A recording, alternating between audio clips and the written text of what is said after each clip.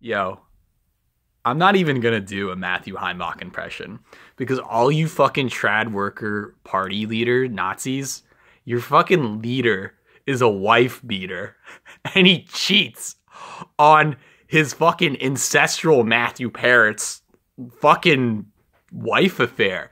This is like, dude, he's 26 years old and like he is such a power monger that he thinks he has the ability to go and fuck his not his wife, who is basically Matthew Parrott's sister.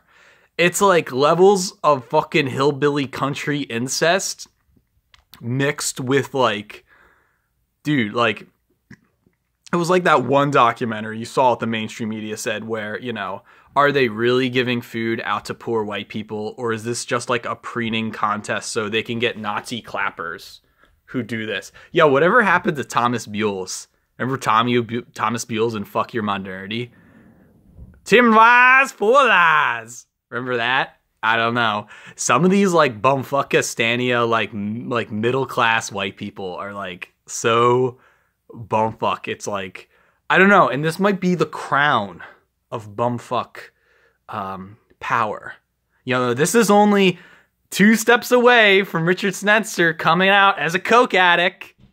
It's only 2 steps away. 3, I don't know. I mean, fuck all you normie alt-right cult faggots for believing Heimbach was a god, because he's a fucking wife beater and a fucking liar and cheater. And now he's in jail for... And, you know, as much as I would like to do a Matthew Heimbach impression, and I sincerely liked Matthew Heimbach, I sincerely looked up to him as a role model and as this guy, but now it's like, this guy, he's not a Christian, he's not this thing, he's like this fucking kid who like jerks off the kiddie porn and has fucking weird brain problems, so he fucking autistically argues for National Socialism and pretends he's a member of PSL. That's how kooky this kid is. He'll have autistic Sargon of Akkad tier arguments in the street with other lefties, which are interesting, but if it boils down to getting a friend, he couldn't get any girl, so he fucked a friend's girl and had 2 kids with them, pretending this old William Pierce white utopia shit, right? And he does that, and then he cheats on his wife and beats his wife and beats Matt Parrott. Matt Parrott has to go away and start Hoosier Nation over again and writes all this Christian shit. I already knew these motherfuckers were crazy since Voice of Reason Radio Network. I remember when Matthew Parrott was with Matt Connor. Matt Connor, by the way, lost his shit and the whole program went down. But yo, they're all these old right archetypes. Like, I don't even think Traditionalist Worker Party was anything to do with primordial, like, traditionalism, capital T. It was just this, like, weird, sincere National Socialism of just, like, you know, it's the next Atomwaffen, the next satanic Nazis. So, I don't know what to make of that, but that just shows you who your leadership is.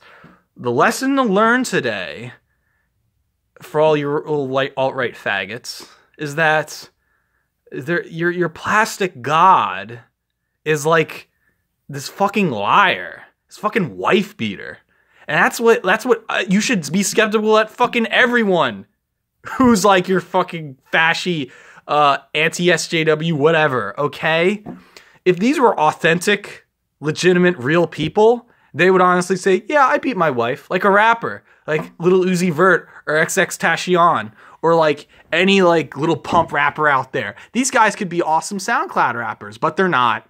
They're just some guys that sell you images and just clap at those weird TWP rallies. And Matthew Raphael Johnson, who's was an old Voice of Reason Radio Network, and just betters on about how the left is ruining everything and stuff like that. And but yeah, my other favorite part was when Matt Parrott fell, when he got really angry at Unite the Right. Here's the dirt, and he like fell on his back. Yo, talk about power mongering. Matt Parrott has identity issues. He does. Like, I remember Hoosier Nation, and he just wore his white hat, and he was a libertarian hat. Then he dressed it all black and got goth, and let Matthew Heimbach rape his sister so he could, like, form this William Pierce union, and now it boils down to this. Like, he is not a good character to look after to now, Matt Parrott, you know? I didn't even think... That nigger wanted me to put me in a fucking oven, okay? He wanted me to put me in an oven because I said stuff about gay yaoi men and sucking gay yaoi men dick off, which I was unapologetic about, and he wants to throw me in an oven, okay?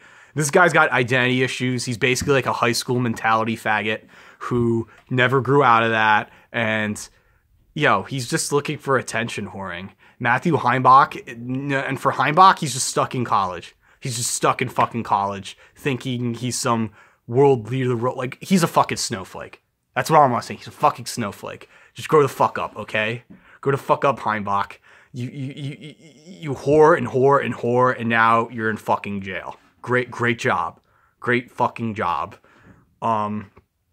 Anything else I want to say? Not really. I mean, I don't really know that much people of TWP. Most TW people I know are just like ex-neo-Nazis and skinheads and trying to reamp it. That's all I know about them, and they're mostly Midwest. But I'm just a little mad because I did look up to their aesthetic and I looked up to their funny aggro shit, but now it's like it's fucked. They're fucked. They're fucked. Like, I'm not apologetic. I am not apologizing. They're just fucked people. And they're all fucked. And anybody associating with TWP is a fuck who listens to skinhead music and mice trap distribution. And they're all fucked. And, yeah. Any second now, we're gonna see Spencer snorting coke and fucking Rosie Gray. That's the next step. It's gonna go down. TikTok. Blow up the world. Jim Carrey the Joker.